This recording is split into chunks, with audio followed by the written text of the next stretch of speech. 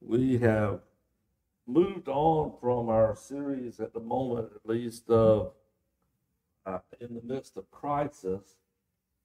And yet, in some ways, this morning's sermon, I guess you could say, ties back to it a little bit, in that we're going to be looking at one of our New Testament stories and talking about finding a place to belong. And you'll hopefully understand what I mean by that a little bit more as we move further into this. But as we talk about a place to belong, we need to remember, as we're setting this up, that it's not just a place for you, but a place that we're supposed to be helping others to come and find a place to belong. So as we dive into this morning, and as we strive to move forward in our service to God, there are a couple things that I think have to take place in our lives. And I'm not saying that maybe this doesn't already apply to some of us or most of us, but there's probably room for improvement. And that is that we've got to find that place where we feel like we belong.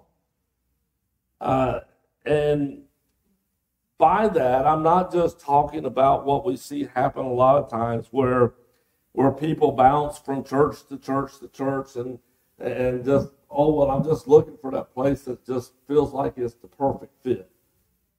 The truth is, nowhere is ever feels like just the absolute perfect fit. There are places that feel really good, there are places that feel better than others.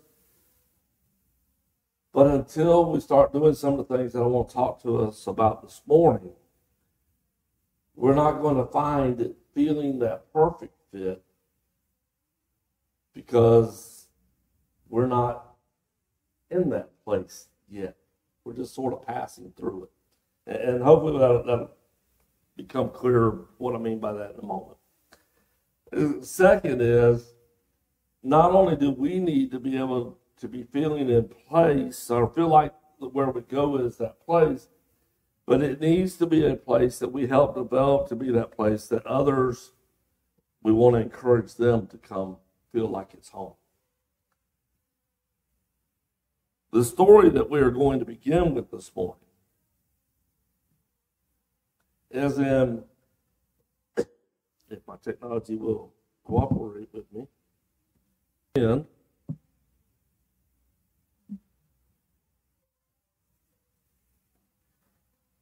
we're going to be looking at verses 46 through 48. And as we read that story, we're going to see here a group of people that were just there. So read with me, Mark chapter 10, beginning verse 46. Then they came to Jericho. This is Jesus and his disciples. It says, and as they came together with a large crowd, they were leaving the city, and a blind man, Bartimaeus, which means son of Timaeus, was sitting by the roadside begging. And when he heard that it was Jesus of Nazareth, he began to shout, Jesus, Son of David, have mercy on me. And many rebuked him and told him to be quiet, but he shouted all the more, Son of David, have mercy on me. Now, as we read just that initial part of this text, does that sound like a crowd that's happy to be together? Not necessarily. They're there with different agendas. They're there for different purposes. The blind man is initially there to beg, to try to take advantage of the crowd gathering for whatever reason. Different ones in the crowd. Some of them are there because they want to see Jesus, because they've heard the stories about him, and they want to see for themselves. Others are there because maybe They don't like Jesus. They've heard the stories, and they stand opposed to him. They're looking for the way maybe to trap him or to cause him problems. And so we see a crowd that finds themselves probably not all that happy to be together. Here, Bartimaeus hears Jesus is coming. He's heard about Jesus, and so he begins to shout, "Jesus, Son of David, have mercy on me." And everybody else around him said, "Shut up, you idiot. This guy, he can't help you. He's not going to help you. Why are you making all this noise? We can't hear for what you're shouting." All those different things being thrown at him. Not a place that would make you feel like you were at home. Not a place that would make you feel like, hey, here's a group of people that are all waiting on Jesus. We would at least like to think we had some commonality in that, but it shows that they don't. And so with this story, it focuses in on the individual Bartimaeus, blind man, beggar. He didn't fit in with the crowd to begin with because of those disabilities. And by calling out for Jesus, he begins to show even more difference between himself and part of the crowds. And yet, if we were to have the story told of all the individuals that were there, we would find they all have flaws. They all have sins. They all have backstories. They all have struggles. Excuse me. Some of them might have been very obvious. Everyone who saw the blind man knew what he was. Others may have had struggles. They may have been individuals that they knew about the storms that were going on in their lives.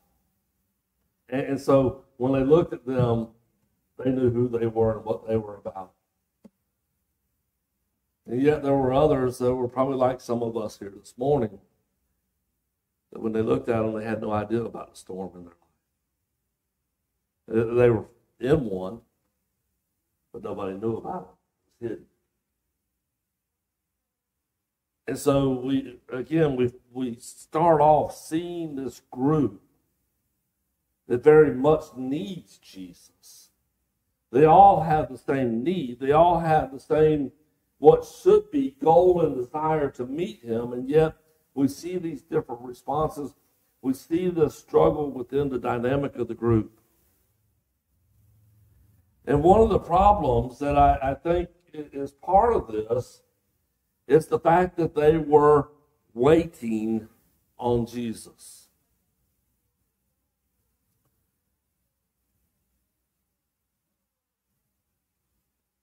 Our role with Jesus is not to be a passive.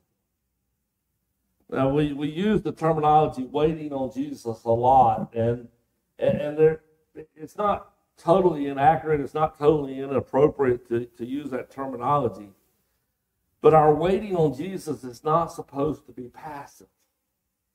These individuals could have taken the initiative. They could have gone to search for Jesus. They could have done like the rest of the crowd had done. They could have sought him out and been there to be a part of this. But instead, they've chosen they're waiting for him to arrive at their town. If he comes, we'll see him. If he doesn't, well, we just missed out. And it was an individual thing.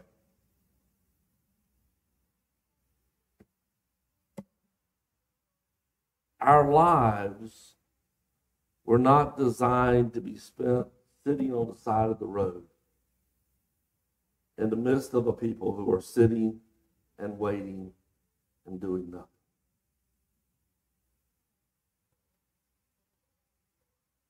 That's a long, probably according to the English teacher, run-on sentence. But God didn't design us. He didn't create us to sit and do nothing. He didn't design us and put eternity in our hearts for us to sit back in the middle of a crowd that's waiting just to see what's going to happen. Scripture says He created us to do good works, to be active, to be a part of the process.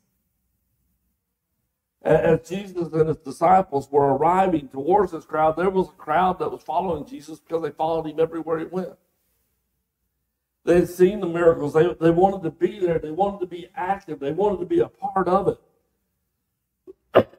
They wanted to know more about what He was teaching. They wanted to ask questions. They wanted to be in the midst of where Jesus was, in the midst of all that was happening. God designed us to be social. He designed us to be a part of that type of a group that is designed to help each other and not to tear each other down. There shouldn't be any of the, hey, shut up, idiot. Yeah. Not even a nicer version of that amongst us. It's you're praising God. You're praising Jesus. Let me praise with you. You're praying and asking for something from God, from Jesus. Let me pray with you. The group, there's supposed to be a different dynamic to the group so that we don't have to be individuals in that. Bartimaeus knew that he needed more than what the group he was in was offering. They could give him the alms. They could provide something for him financially as he was begging, even if it was reluctantly. But they could never give him what he really needed. They could never give him his sight back. They couldn't even give him the other aspect, or would not give him the other aspect, and that was the fellowship and the companionship of being an equal. Because he was blind.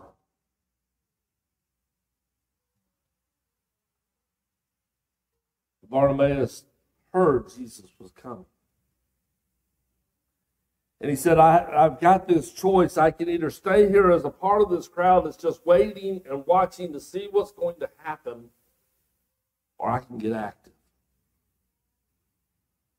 I haven't been active before this moment, but I can be active now.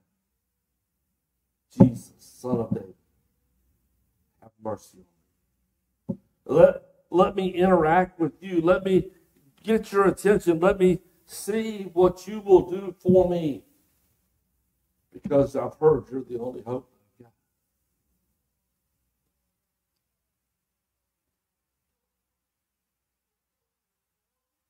When we're a part of the crowd that's waiting on Jesus, when we're a part of this world, we're not all waiting on Jesus for the same reasons, the same expectations. Some are waiting to oppose. Some are waiting to try and destroy. Others are waiting for healing. Some don't know what they're waiting for. They just say, well, everybody's here. This must be the place to be. It feels like I'm supposed to be here. It feels like this is the place to belong. Till you find out that you don't agree with the crowd. Or the crowd doesn't agree with you. Bartimaeus was going to make sure that he didn't stay a part of a do-nothing-but-wait crowd.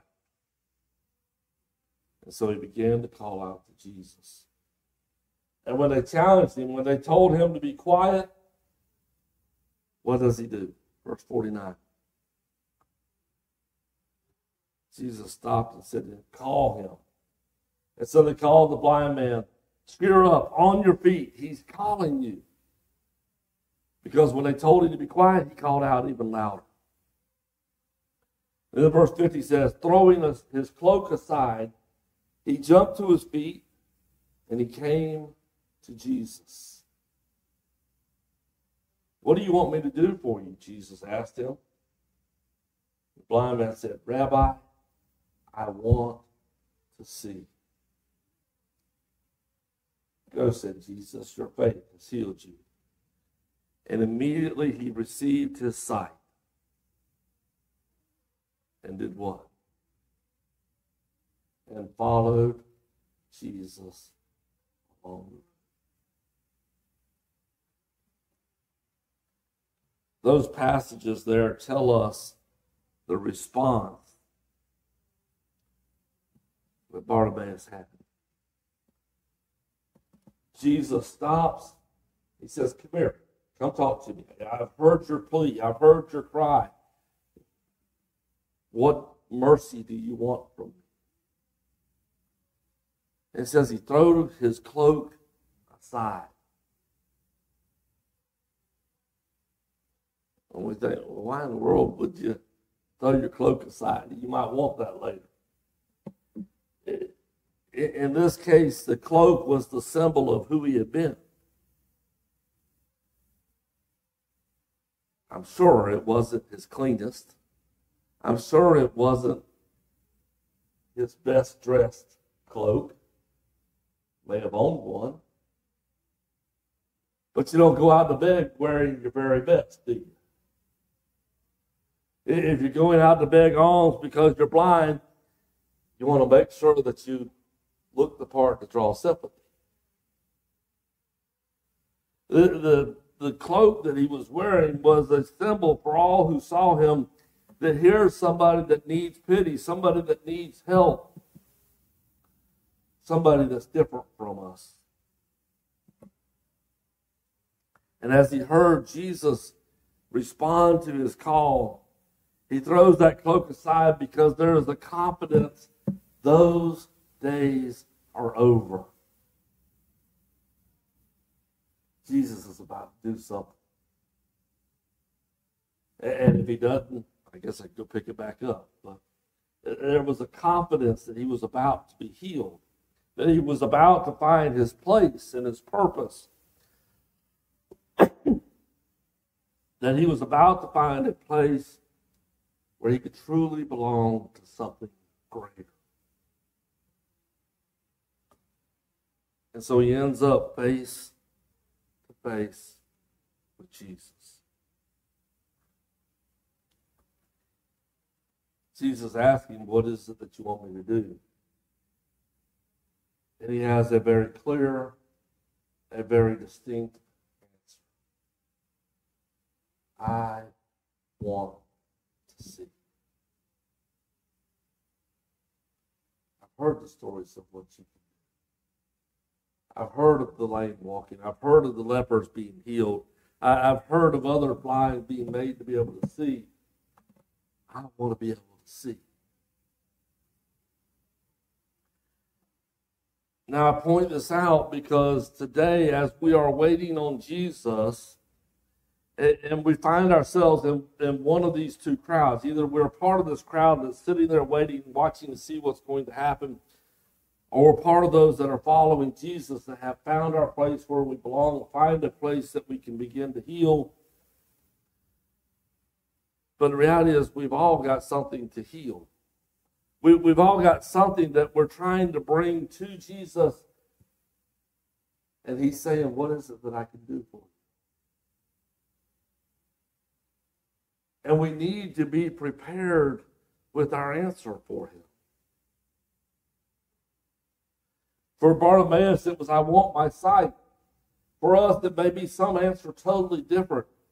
For us, it might be, God, this is the addiction that I'm dealing with. God, this is the habit I've developed that I need to kick. God, this is the thing that's hurting my heart.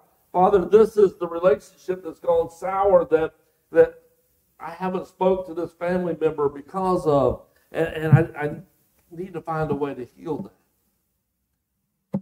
Father, here's where I'm at, what's keeping me from feeling apart. And I need to heal. We all have the sins that we need to have wiped away, that we need to have healed when we come to Jesus. But the reality is we've got these other parts of our lives that are broken, that we need to be ready to say, Jesus, this is what I need to heal in. This is where I need strengthened. This is where I need comforted. This is where I need guidance. And I know you're the answer. And when we are able to come to him in that way, just as we saw in our lesson last week, the prayers, fervent prayers of a righteous person avail much. When we can come to Jesus in that way, we can get the same answer Bartimaeus got. Your faith has healed you. Now, it might not happen as instantaneously as Bartimaeus, where Jesus says that instantly he can see. It may still take a little bit more time for the comfort to totally take place in my heart, to get me totally past this moment. It may take time still to heal a relationship. It may still take a little longer for God to help me kick the addiction. Now, there's times where, yes, God's able to take it away like that. Praise God when he does. Well, there's times where it takes a little longer. But as we've talked about in other recent lessons, God has his means for every storm that we walk through. His timing for how he brings us through those things.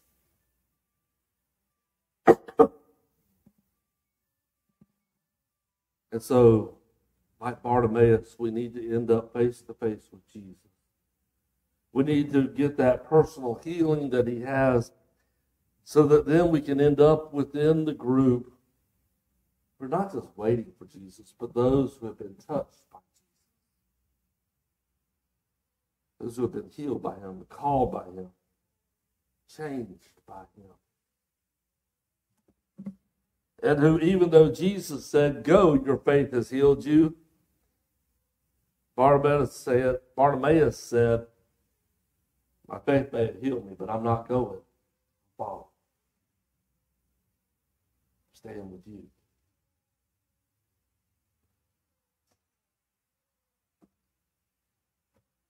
The reality is, both groups still exist today. There are still those on the sidelines who are waiting to see if Jesus will come back. There are some who are waiting to see him, who want to join him when he comes by, but they're passively waiting. Waiting for some big moment to happen that is the sign for them that Jesus is really there in front of them. Some are waiting to see and hoping to be able to say that the rest of us were wrong, that we were wrong to believe, that we were wrong to hope. Some are just lost, not sure where or how to find their way out of the crowd.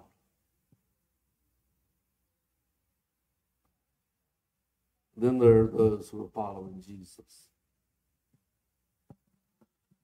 Those who must make sure that we are not passively following, but actively following. Those who are acting as the body of Christ, who are reaching out and calling to those who are seeking him and helping them find the place of healing that is in Jesus. Finding the place to belong.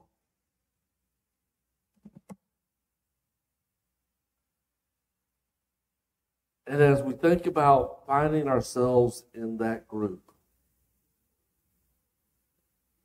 I want to repeat something that I mentioned in Bible class this morning. God brought each of us here for a purpose.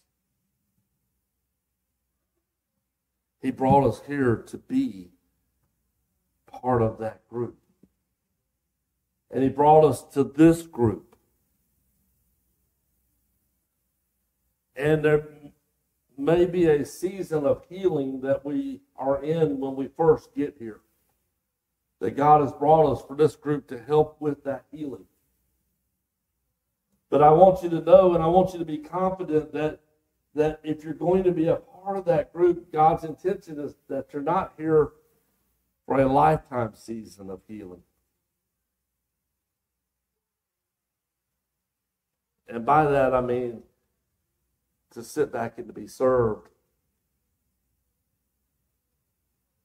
Healing. But to arrive at a point where you also begin to serve. Where you also begin to help others in their healing. So that we're active as a group together. And I feel like that didn't come out quite as good as I intended for it to come out, the way I'm trying to say it, with what I'm trying to mean. But we have moments where, yes, the focus has to be on us and our healing. And we'll have different ones of those moments at different times. But there's got to be something more to our relationship with Jesus and more with our relationship with the group than only being served to be healed. He brought us here to be active. He brought us here to help serve others. He brought us here so that together we are the healed body of Christ. Active and alive and becoming that place where we truly do feel like we perfectly.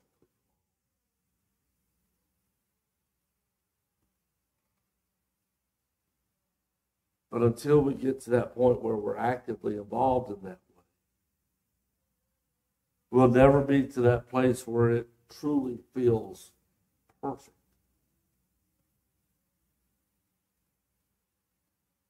Because God designed us to be a part of the group. He designed us